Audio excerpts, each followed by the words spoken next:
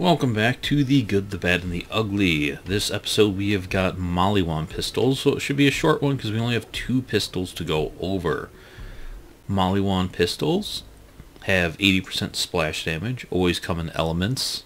Take 2 ammo a shot, which is something I don't like about them because they have very short mag sizes. That means this here is a 6 shot with not a great fire rate. And Torg pistols have similar splash damage and only take 1 ammo a shot. So yeah, not the biggest fan of Maliwan pistols in general, just because the ammo consumption on them I think is way too high for what they do. But you can match elements with them, and I guess they can put out a decent amount, but I just don't think they do enough to justify that ammo. So with a binary prefix, or a ×2 prefix, it's 4 ammo a shot, which is a pretty heavy price to pay. I guess we are going to start with a probe. The probe is another Moxie gun. It is a typical Moxie pistol, and it has severely nerfed, well not nerfed, lowered damage. You have increased accuracy, lowered magazine size.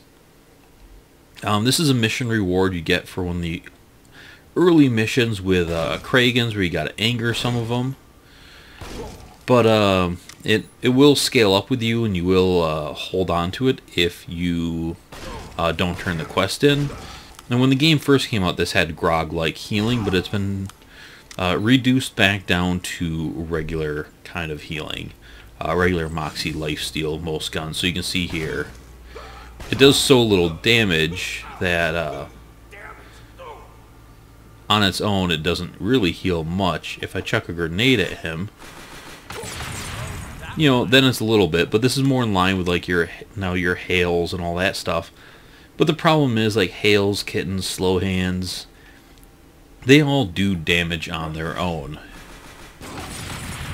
This thing, because the damage is so low, you can only really use it for either melee strikes, and it randomly generates every time you boot up the game, so getting a blade can be tough. Or, you know, chucking grenades to heal. But, it's just not that well used because there isn't really any great dedicated melee characters in this game, and there's enough survival where most characters don't need something like this. And it's a good thing, because the grog and the Ruby to a point I think were bad for Borderlands 2. They became crutches for people, and the pre-sequel doesn't have those, so that's kind of a good thing. But I wish when they reduced the healing on it, they would have upped the damage on it so you could use it like a regular pistol, kind of like the kitten and those guns. Because I think Moxie guns like the Vibra Pulse, the Hail, the Slow Hand, the Kitten, pretty much everything except the Ruby and Grog are quite good and quite balanced with that low, like 2 to 4% lifesteal. But with this thing having essentially no DPS, it's kind of terrible. So, but I guess they just designed it for that mission. We're not planning on people using it all game. So the only other unique we have here, we don't even have a legendary, which is kind of sad, is the hard reboot, which you kind of have your striped, almost a herald look on it. But this thing here is a pretty solid gun. You get increased damage by a decent amount, and the fact that you have splash damage helps that. The increased dot and electrocute chance are cool as well. So the other thing on this is you have a big radius. So here's, that's not it. Oh, is that cryo too? Did I bring the wrong? I did, I brought that in cryo. But anyways, you can see normal size splash, vastly increased splash size on this thing. The splash damage is still 80%. But when you combine the splash with that, you can see there, that's just splash, not a bullet. Let's see.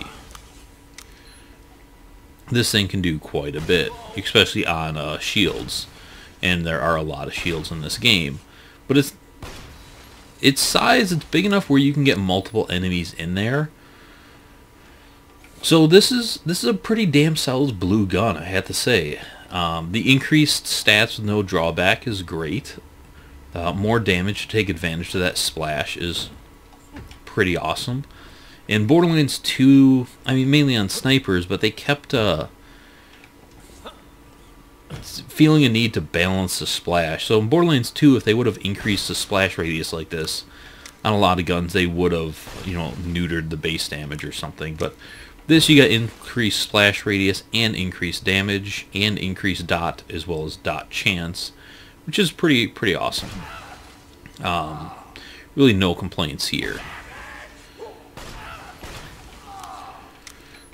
So with grenade damage boost, you can increase that splash damage, and with Nisha, you can really take advantage of that between like Trick Shot and Unforgiven. You can, you know, chain those to groups of enemies and really kind of put out the hurt, which is a pretty good way to do it. If you have singularity grenades, you can really group up enemies, so you hit a lot of them with that.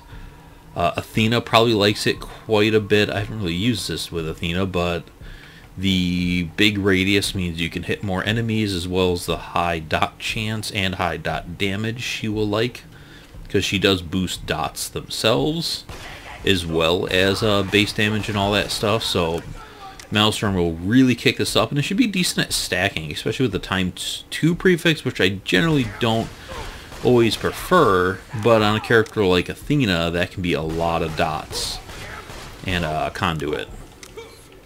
So that is the hard reboot, which I think is a pretty awesome pistol, and the Pro, which is a pretty lame pistol.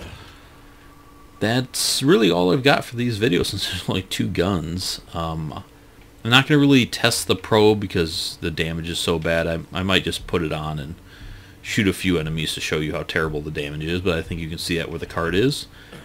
And I'll mainly be using the hard reboot in the next episode to test it and see how it plays out in combat. So thanks for watching, everyone. I hope you enjoyed. Let me know what you think about these guns in the comments. If you guys have not subscribed, please do so. I appreciate that, and it helps me grow my channel. And I will see you all later. Bye.